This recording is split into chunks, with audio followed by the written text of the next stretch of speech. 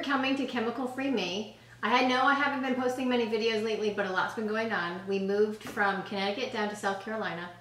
And I didn't realize how bad the sun was down here. We've been here about a year and I didn't get affected by the sun at all. But as you can see, I got burned. I've been to many theme parks and walked around without sunscreen and never had an issue. And then all of a sudden I go to Carowinds and bam, I have severe sun poisoning. So I didn't get to the point where it blistered, but it is now peeling. I went Wednesday, today's Sunday. I'm still really red. My face is kind of browned up. My arms are kind of browned up. Some of the things I want to go over with you today is how to remedy sunburn and possibly make your own sunscreen. So some of the things I found on the internet were how to soothe your sunburn was black tea. I didn't use that because I'm not supposed to have black tea. And so that I didn't really want to introduce a migraine, although I did try the aloe vera gel that they have with lidocaine in the stores, and as soon as I started to use that, I started to get a migraine because I'm not supposed to have aloe on my skin. And while I had that on my skin, I continued to maintain the migraine, so I stopped using that. But if aloe works for you, that's a good choice too. It was okay. Yeah, the lidocaine in it got rid of the pain for a little bit. It wasn't a permanent solution.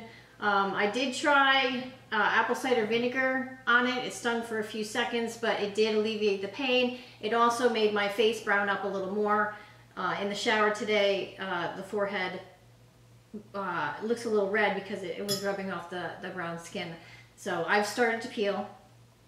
So that's a good way. You also want to moisturize a lot, but try and use a moisturizer that doesn't have any fragrances in it. Try and find a clean moisturizer that works for you because fragrances will tend to make the situation worse. Drink lots of water. That's really important to stay hydrated. I don't think I was drinking enough water, and yesterday my daughter noticed the insides of my eyes were really puffy, so I think it's a form of edema. And so I bumped up my water intake today, and it seems to be going away slowly but surely. Another thing that I found is I can't pronounce this. Astaxanthin. It's from Dr. Mercola. I trust his products. He doesn't have any fillers in his capsules of vitamins. Typically, I mean, I don't take all of his vitamins, so I don't know. But in this particular one, there's a natural filler in it. The fillers I stay away from are talc, magnesium stearate, those things. They're toxic cumulatively.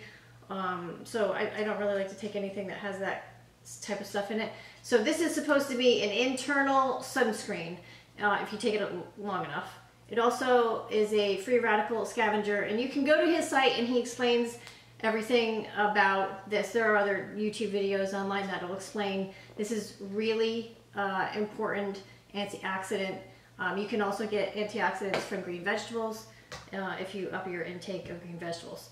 So today I'm going to go over how to make homemade sunscreen, which is something I should have done before I went to the park, but I figured, I never get sunburned, so I don't really need it, but clearly I do. So I'm going to make a really small batch of this. I do have the doubled batch recipe in my book that you can find on Amazon.com. It's called Chemical Free Me.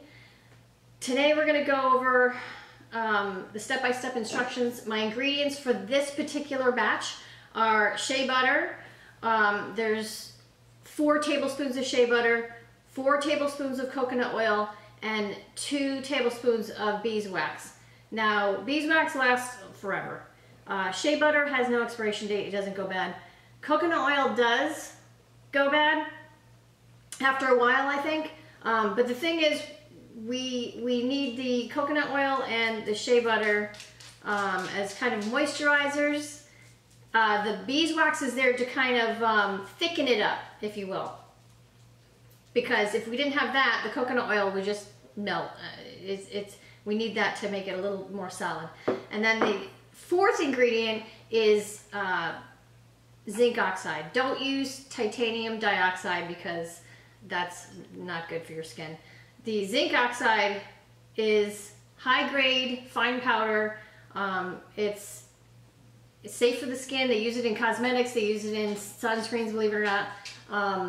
The amount of zinc oxide depends on how much sunblock you want. For my recipe today, I'm going to use, and if I did my math right, 2.5 tablespoons of this. This is going to give me a sunblock of 20 or more. So let's get started.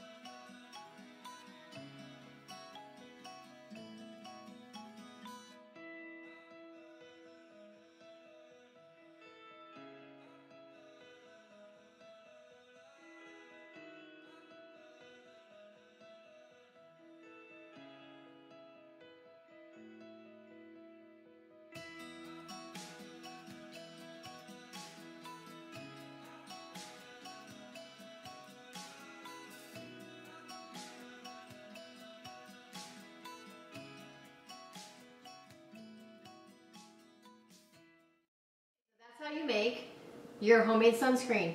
I would cover it, put it in the refrigerator. It keeps for 6 months shelf life, so basically only one summer. You know, like I wouldn't keep it for next year, but I make just enough for however many times I'm going to be out in the summertime. I don't spend a whole lot of time in the sun anyway, so this might last me all summer. The one thing you want to know is that it does contain coconut oil, and that does stain your clothing if you have it on too heavy and then you get dressed. I found that out the hard way when I put it on. I had my bathing suit on, I stained my bathing suit and my pocketbook. I was able to salvage my bathing suit by washing it, but I couldn't really wash my pocketbook. So just be aware of that. If you're in warmer climates, you definitely don't want to go to any outing or anything and have it with you. It'll kind of not be so solidified, it'll kind of liquefied, because it does, with the warm weather, get soft. So, I mean, basically you're going to keep it in a cooler if you can, or just take the right amount that you would need to use for that day. You wouldn't want to take the whole container if you can't have it in a cooler and keep it cool. So, yeah, I would just keep it in the refrigerator. I hope I was able to help you make some homemade sunscreen. Like and share this video with anybody who needs help with any natural, or they have chemical sensitivity, any natural products. And tell me in the comments what else you'd like me to make for you, and I'll give it a try. Thank you, and have a great day. You're making me laugh. This could be in the livers. No. My daughter's over there laughing in the background, and I can't say this without cracking up. Stop! Stop, stop, stop. Okay. And tell me in the subscription what else you'd like to see. Tell me